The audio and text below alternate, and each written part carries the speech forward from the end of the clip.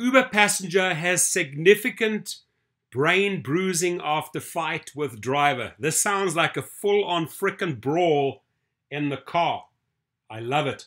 Now let's see what happens, right? So Uber driver Soyal Pinto pointing to his own injury after getting in a fight with a passenger.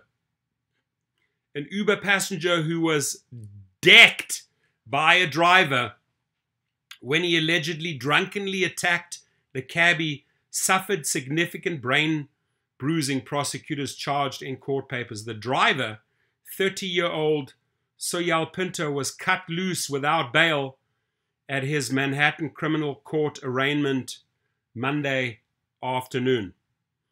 Pinto is charged with assault for the Sunday morning fight that spilled out of his car and onto the street near East 38th Street and 2nd Avenue early Sunday morning, prosecutors said.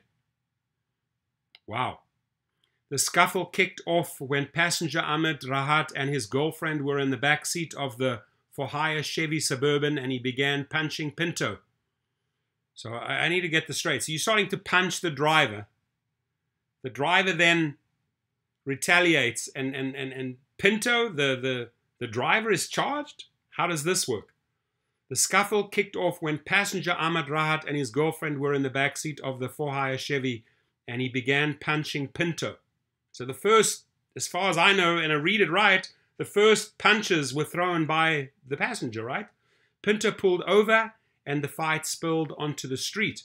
I would have done the same in Midtown, where he allegedly slugged Rahat, causing him to fall back and slam his head on the pavement.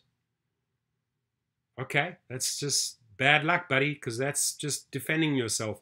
In a criminal complaint against Pinto, prosecutors noted that Rahat is suffering from significant brain bruising and also has significant contusions and abrasions to his face. He was also intubated at Bellevue Hospital after the punch out.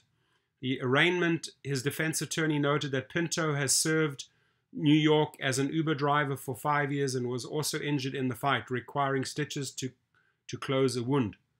Pinto was due back in court August. WTF? What's going on here? So the passenger attacks this guy, and this guy takes the fight outside. Okay, knocks him down. The driver ends up getting the charges? I'm confused, folks. Huge shout out to my sponsor, Curial. Anything delivered, check them out, download the app.